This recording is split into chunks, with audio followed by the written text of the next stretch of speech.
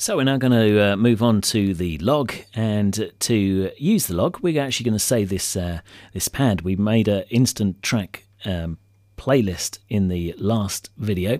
So to save the list, click on the floppy disk here, and this saves it into our user area. So we'll call this one playlist, and we'll click on save.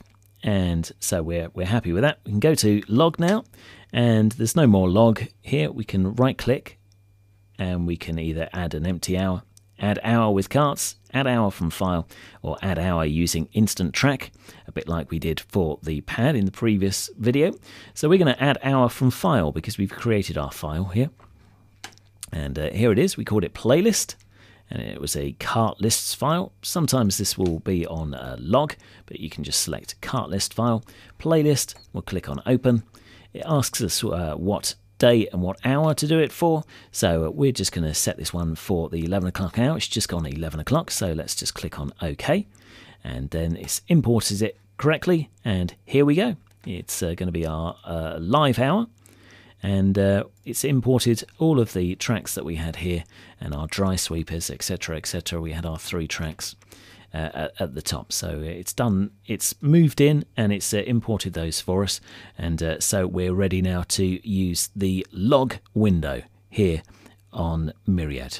So this is our log screen, and what we'll do is we'll remove the pad because we don't want to see that anymore. So remove that by clicking on view, and just where it says display pad, we can get rid of that, and that will bring our log into the proper wider view.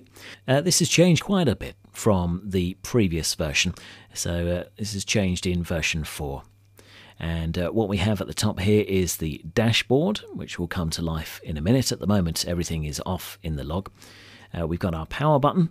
We've got our different modes, so we're in preview at the moment. When you're in preview mode, you can preview in live assist mode. You can also preview in auto mode. Our off-air and on-air controller, and that will change whether or not we're in preview or we're actually live on the radio or not.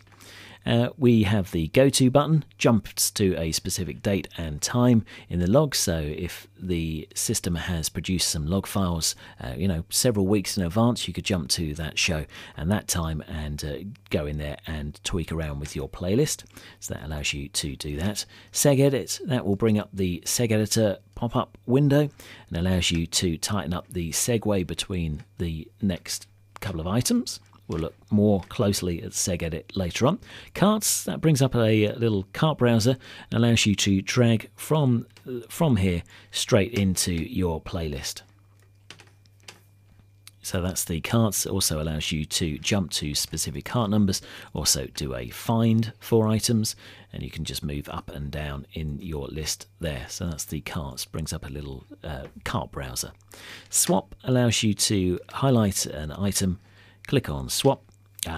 We're here because we're not on air. You can't edit the current hour, which is part of our settings. So if we just click on air, then we can actually change things. So we've got the swap button here, so we can click on the item that we want to swap, click on the swap button, and let's swap it with Kylie Minogue. So click on Kylie Minogue, and then those two have swapped over. So Liberty X and Kylie Minogue have swapped in the playlist. So that is the swap button.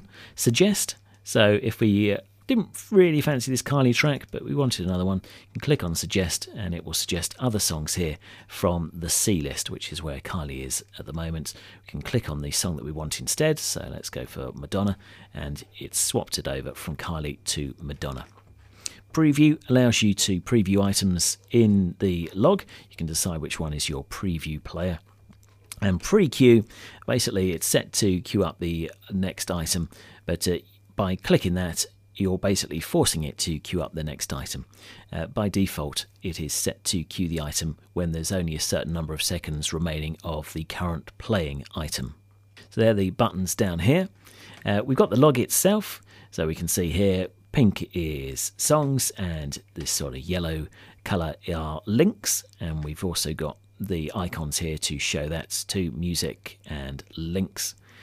This is the time that they're scheduled to play in the log, the cart number, whether there's any information associated with the track, title and artist, duration, how it ends, the intro time, whether there's been a hook set, and then you've got the green, which means that if we were to turn this on and actually go into live assist mode, it will just play this song. At the end of it, it would hit the green and go on to the next song.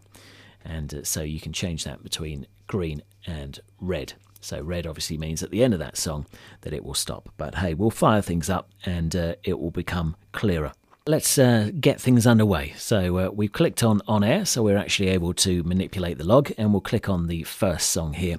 And you can see by going to on air, we changed the modes here. We've now got live assist, auto, and auto fade. Live assist, that will basically give you the ability to click reds at the end, and it will cue things up for you, but won't play them unless you've greened the previous song, and it will move on to the other. So live assist gives you the capabilities of doing a live show. Auto, that will just play items back to back in a row, just like a very long shopping list, big playlist of items back to back. Auto fade, that will allow Myriad to fade and drop songs in order to hit absolute time markers, or the next hour block. So they are the three different modes. So we're going to do live assist. So we click on live assist. That turns on the log. So we've now got a green power button here, and we can see it's all queued up. It's queued up that track that we had here first, and it's loaded it into Kart Player 1. So we need to just make sure that on our mixer here that we've got our channel 1 open, and it's all ready to go. We've got a go button here at the top, and then when we're ready, then we can click on the go button, and that fires off our first track. And we have our normal windows down at the bottom here, and you can see that the moment that that track started playing, it queued up the next track down here into the next available Kart Player, which is this track here. And so if we wanted it to go straight on and play the next track, then we are okay. We're all okay. We've got the green, so it will move on to the next track. But if we wanted to do a bit of talking between this song and the next one, then we need to put a red at the end. And to do that, you can click on the green over here, or you can actually just go up to the dashboard up the top and click on the green. That turns it into a red stop icon.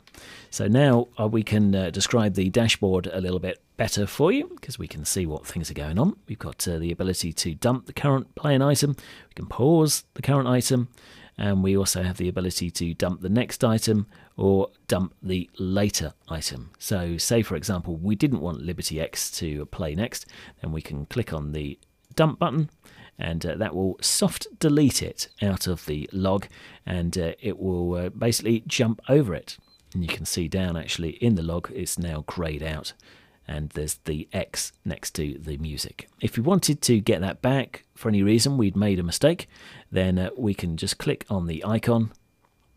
That will bring it back, and it will put it back in the list. So Liberty X is back in the list. Some other things to be aware of. If we click back and we pop this onto green, we can see down here we've got an hour, 12 minutes and 48 seconds until it's going to stop, which is basically the end of the log. But if we were to change this Liberty X, and so we would play these two songs, Cameraman and Liberty X, back to back, but we wanted to do some talking after Liberty X. If we readied the item there, then it changes down here and it tells us that we've got 4 minutes and 46 seconds until we need to do some more talking, or do something at least. So that's the next break in the log. We've got how long we've got left of the song here. Nice, bold and bright right up the top here. So we've got no chance of missing it, or hopefully no chance of missing it. So that's the current song that's playing. And we're all okay. If we wanted to, we can fire off the next item just by clicking on the go button, or by clicking on the play controls down at the bottom. And so we're actually going to use the go button, and what that will do is it will fire off the next song, and it will fade and then dump out the cameraman. We're not actually going to hear the song due to copyright issues, but if we click on go, then it would fire off that song and dump the cameraman, and we're away with our Liberty X track. And we're ready. We're going to be doing some talking at the end of this one. So we've now got 2 minutes 40 until we're going to do our little link. Some other things to explain to you in the log. Total log hour duration. So that's how much material we've got in our log before the end of it. It tells you the date and time of the log that we're looking at the moment, and also tells you how much we're going to overrun in the hour. So we've got basically we're 23 minutes and 56 seconds over in the hour, so we're never going to hit the top of the hour unless we delete some songs. So let's go ahead and do that. So to reduce our overrun and our underrun, let's do some deleting. Let's do some soft deleting. So we can highlight the song, and we can do the soft delete in a variety of different ways. We can highlight it with the keyboard, and we can jump up and down in the keyboard using the scroll arrow keys. And if we didn't want that one, we can just click on the delete button. And if we didn't want Bon Jovi, and you see every time we do that, if you just keep a watch on the overrun duration here while I highlight this next track and click on delete, the moment I do that, it recalculates whether or not we're going to overrun or underrun. And so we still need to get rid of a few more tracks. So let's scroll down, and we'll also get rid of that one, and we'll get rid of Queen, and we'll just keep on deleting some songs. And then now you can see we're on a underrun of 21 seconds. So that's good. That gives us 21 seconds of our own links to do, and our own items to do in the hour. So we might want to delete another song as well, just so that we've got a good bit of time, because we're still only 15 minutes into the hour, so we've still got a fair amount of talking. So to get back to where we are in the log, click on the home button here. You've also got scroll up and down, and you can jump to the start of the hour and to the next hour. And then the rubbish bin here, if you've placed anything in the rubbish bin, which you can do by left clicking, dragging and dropping over the bin, then that then fills up with rubbish. We can stick that back. So if we drag Gwen Stefani in, then she's in the bin, but if we click on that, it empties the bin and restores it back to normal.